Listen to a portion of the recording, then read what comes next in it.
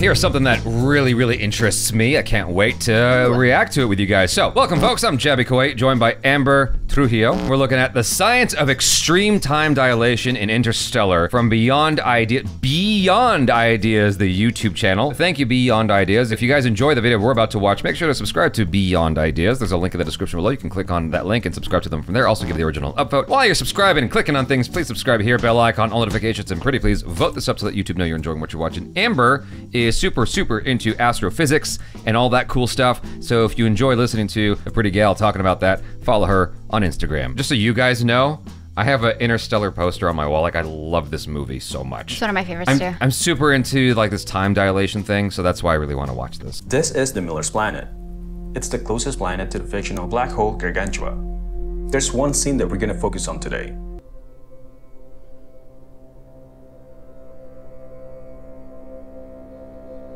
So what's so special about this scene?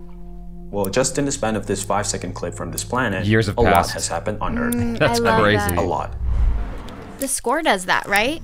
Yeah, the music ticks up faster. I mean, that's Hans Zimmer. You might be wondering why. Well, just after the touchdown on the planet, Dr. Cooper said something very important. Oh, he can't show any of this because of 7 years per hour. Yeah, because So of the 7 years per copyright hour. claim. What he means by that is that if they spend 1 hour on that planet, time will pass 7 years back on Earth. So how is that possible? In this video, we're going to explain time dilation while bringing the context of what happens in Interstellar.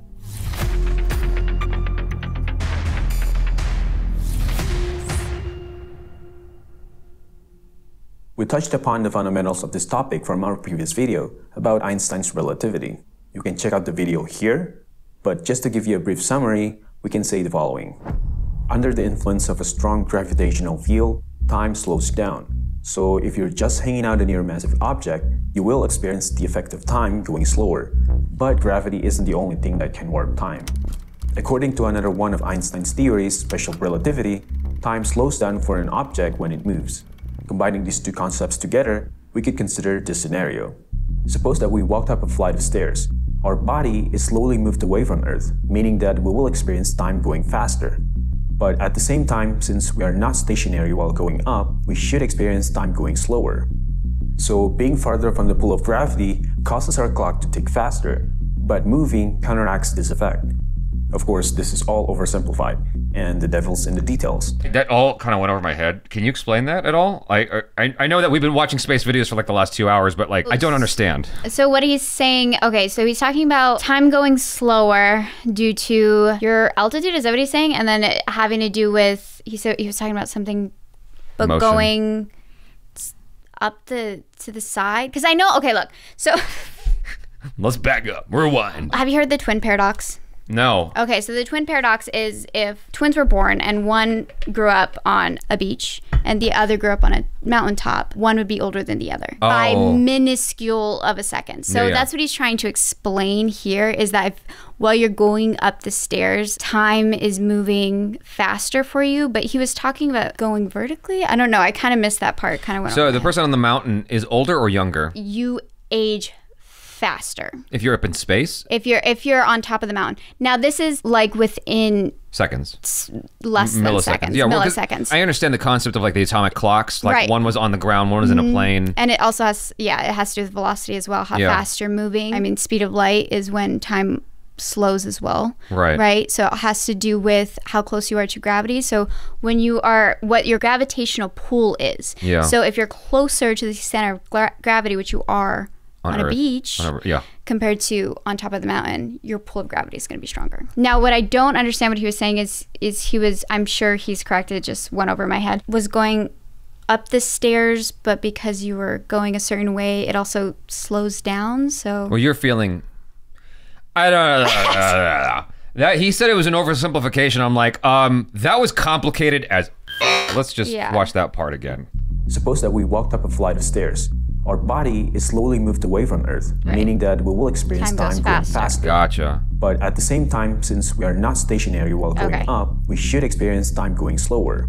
Why? So being farther from the pull of gravity causes our clock so you're to moving faster, at a certain speed, but moving it goes slower. counteracts this effect. Oh, Of course, this is all oversimplified. Oh, I see what he's saying. The devil's in the details. But let's not forget why we're here, talking about time dilation. Hey, listening to you talk about the concept of the twins actually helped me to get this better, because I thought about the atomic clocks thing and all that. Okay, cool. I'm getting it a little bit better. Gravitational redshift. Ooh. Let's consider two comparable cases.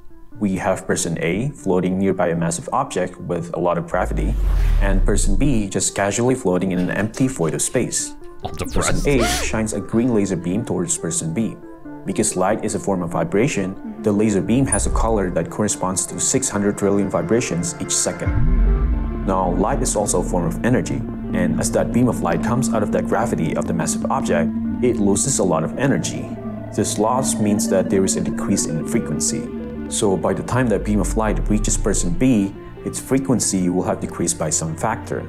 That means instead of the green light at 600 trillion vibrations a second, person B gets only, let's say, 10 billion vibrations per second, which is a microwave radio beam. This phenomenon is called gravitational redshift. But not so fast. Individual wiggles don't just go anywhere and disappear. Since person A creates 600 trillion wiggles every second, while person B only gets 10 billion every second, the only way this can happen is if 1 second on one astronaut's clock is not the same as 1 second on... I'm a little bit distracted because the red wiggle thing looks kind of grody. It almost looks sexual to me. It's because it's like, hey there, baby. Well, thank you. Now I'm not going to be able to pay attention either. Think about the wiggles. But not so fast. Individual wiggles don't just go anywhere and disappear. Since person A creates 600 trillion wiggles every second, while person B only gets 10 billion every second, the only way this can happen is if 1 second on one astronaut's clock is not the same as 1 second on the other astronaut.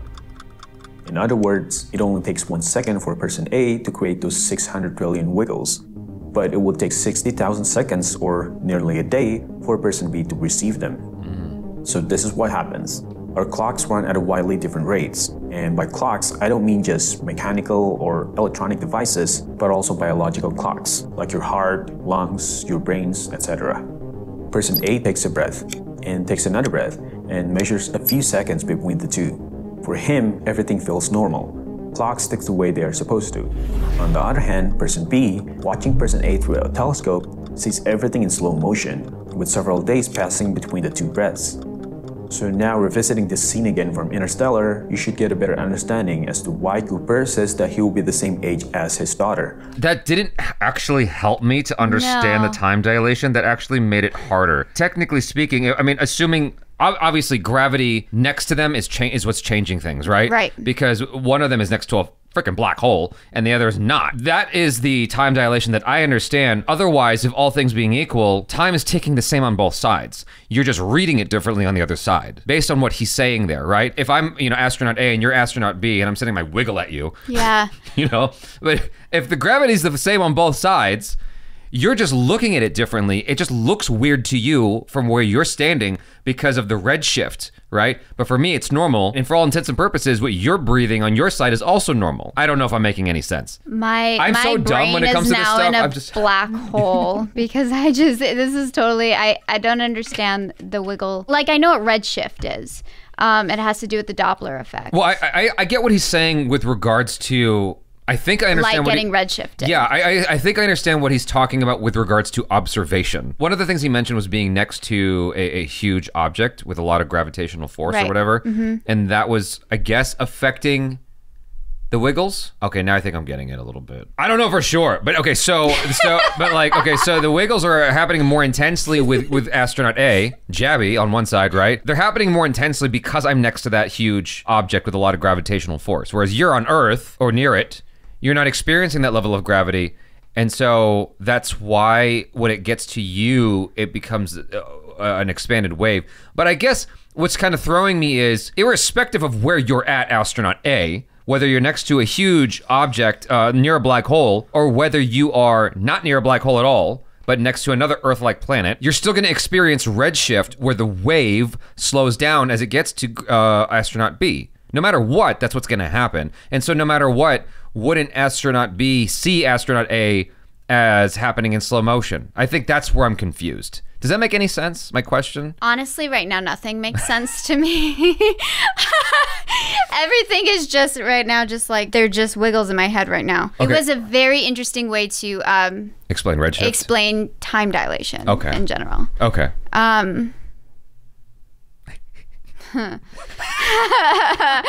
You should get a better understanding as to why Cooper says that he will be the same age as his daughter by the time he comes back from the mission.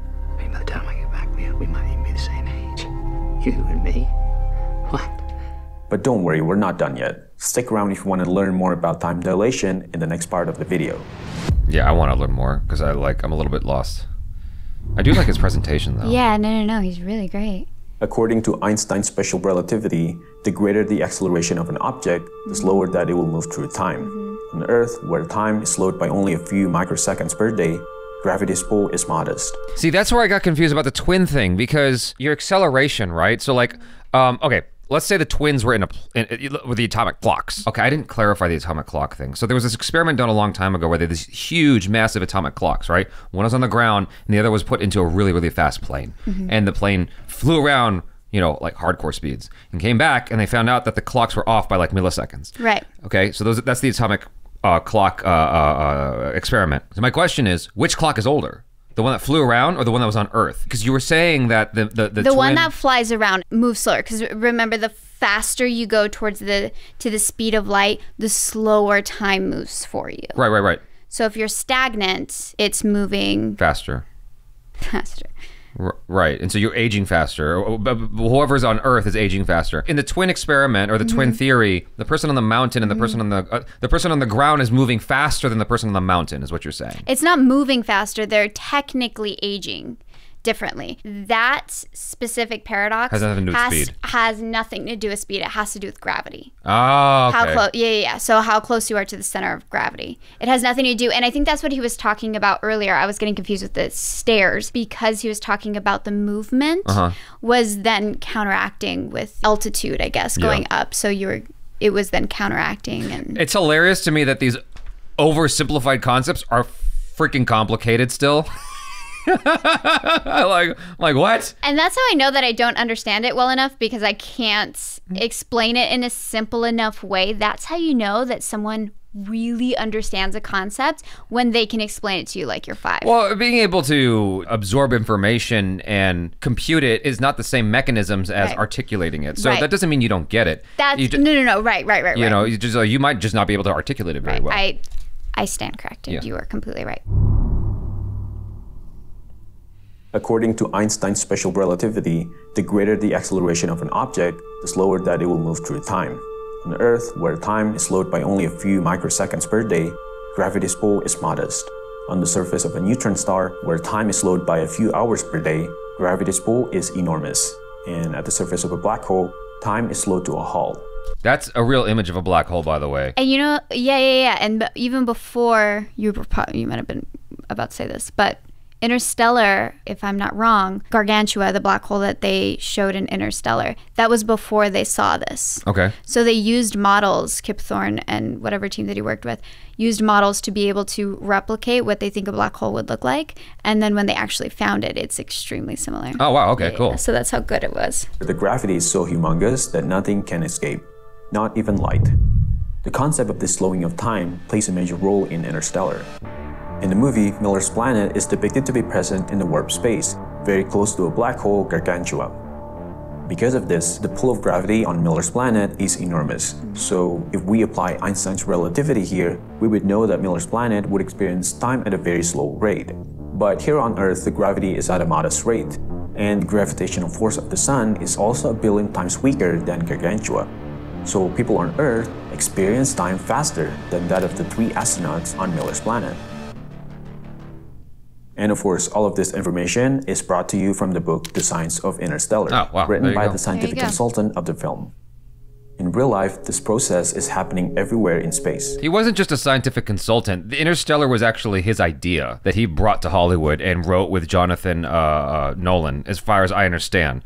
Like, was it Jonathan? No, it was Interstellar, both Nolan brothers? Yes. Oh. Yeah, as far as I understand, Kip Thorne had this idea like for a long time, and he went to Jonathan Nolan with it, or it got kicked around a lot, and Jonathan Nolan eventually like wrote it for him, and then I think Spielberg was interested in making the movie, and then eventually got to Christopher Nolan. Like Jonathan Nolan and Christopher Nolan working together on this was never the plan. Like that just happened. Like, interesting. It's bizarre to think about that because they're like brothers in Hollywood. There's a lot of people that could have. Christopher Nolan also changed the ending of the movie. I don't know if you know that. Like, and it was supposed to be a dark ending. I'll tell you later, but yeah, it was supposed to be a dark ending. Oh, interesting. One interesting example is our International Space Station. dilation. At the ISS, time runs slower as compared to time here on Earth. Technically speaking, it is in a different time reference than we are. So by calculating the difference through Einstein's equations, we could correct the time at the ISS. Because we use a lot of references to the movie Interstellar here, we might as well just take one case study of how filmmakers do this time dilation feel in the movie. In the opening scene when Cooper and his team stepped on Miller's planet, an intense music with clock-ticking elements starts. I was shocked about. Yeah. The tempo changes over the course of the song. That was a weird edit. Oh, he can't play this. Oh. Yeah, he can't play this because of copyright issues, so he had to take it out. Oh. So he replaced it with, I think he replaced it with YouTube music. That's why the edit sounded weird. The soundtrack starts playing when the crew lands. Just as a side note, that's really annoying. What he's doing here is legitimately fair use of the song because he's explaining something about the concepts of the movie and all that stuff. Like, there's no reason for him to be dinged for that. I think that's bullshit that he got dinged for that. That kind of sucks, especially because it's so intrinsic to the explanation that he's providing. Yeah. The soundtrack starts playing when the crew lands on the Miller's planet, where time dilation takes effect because of the proximity to a singularity. For every 60 seconds of the track, there are 48 ticks of the second-hand sound, so each tick is interval of 1.25 seconds. According to the movie, 1 hour on Miller's planet equals about 7 years on Earth. Let's do the math on this. There are 3,600 seconds in an hour, and there are 24 hours in a day. So to get 7 years, we need to multiply seconds in a day, days in a year, and multiply by 7 years. Roughly, we'll get about 221 million seconds in 7 years.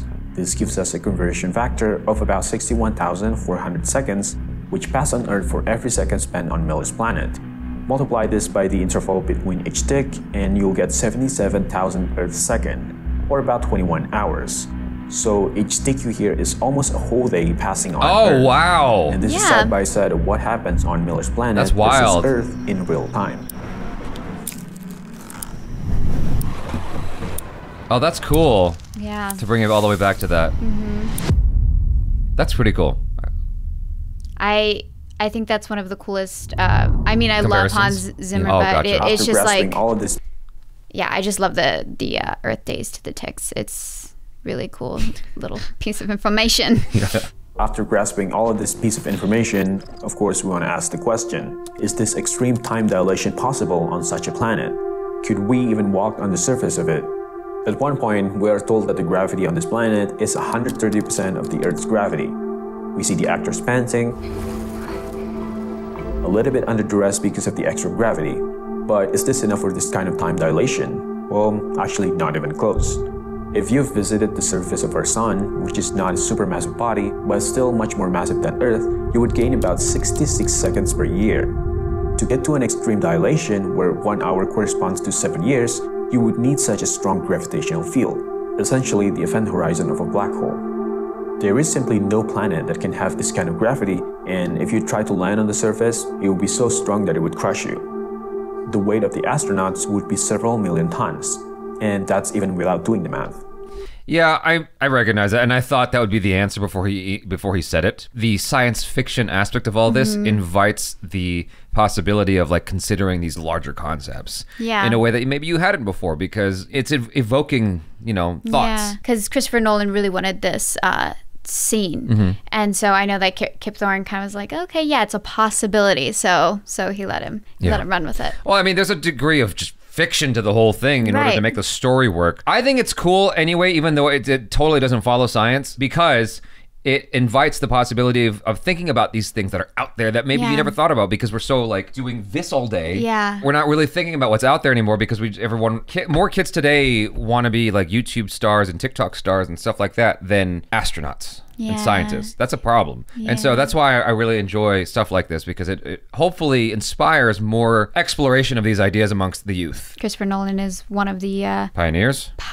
And that's how I got into science. I started loving science because of The Twilight Zone and The Outer Limits. Gotcha. And that's what and I didn't even know that I liked science until much later on. Okay. Until I was like, oh, I really like these science fiction elements. Let me delve a little bit more into it. And then I got into Carl Sagan. Oh, wow. And then that kind of just opened up this whole different aspect of poetry in science. And I was like, oh, okay, I may not be the best at math, but I can still love and appreciate and do science within the storytelling aspect. You're becoming a more and more of a spokesperson for that community, and we need spokespersons. We need spokespeople. You don't have to be like a brilliant scientist to be able to be a spokesperson for the community and like kind of simplify and crunch down these ideas for the general mass like me. Because like I'm a very pedestrian fan of astrophysics and science and all that stuff. I don't know anything about this stuff, but I'm a fan. But anyhow, if they wanted to get all the science right, we wouldn't be able to enjoy the movie. Exactly. Yeah. After all, it's science fiction. And to make a great film, a superb filmmaker often pushes things to the extreme. Yeah. But in our case today, it's sufficient enough to turn the concept of time dilation into a beautiful film. Oh, I love this scene. We'll find a way, Professor, we always have.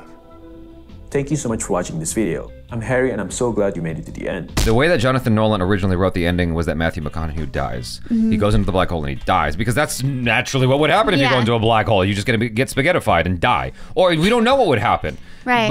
And so because of that, that's how the ending initially was. And Christopher Nolan's like, that's too dark. Yeah. Like we need a hope. You know, we need to have a hopeful ending of some kind. And I think that Christopher Nolan's instincts here were on point. Yeah. They were so much better than what the original ending was. We didn't need that. I'm glad that it ended the way that it did. There's still some weirdness in the film, like if you're super critical of it, there's still some odd things that I don't agree with, but there's still so much in the film that's so mesmerizing and powerful that it's one of my favorite movies of all time. It's just a beautiful story that was able to pull really complicated ideas in science that were relatively correct for most of it. Yeah. Kip Thorne is obviously amazing at this. They kept true to theoretical physics and what we know right now, and I thought that was it's extremely hard to do, to make that kind of stuff into an interesting story to watch. So. Yeah. Well, just to let you guys know, when I went to watch Interstellar, I wanted to watch it in IMAX because I knew it was shot with a lot of IMAX scenes. Like it was proper IMAX, right? And the only showing available at the time, because tickets were sold out everywhere, was at 3 a.m. That was the earliest show I could go to. Wow. I went at 3 a.m. I only got 3 hours of sleep.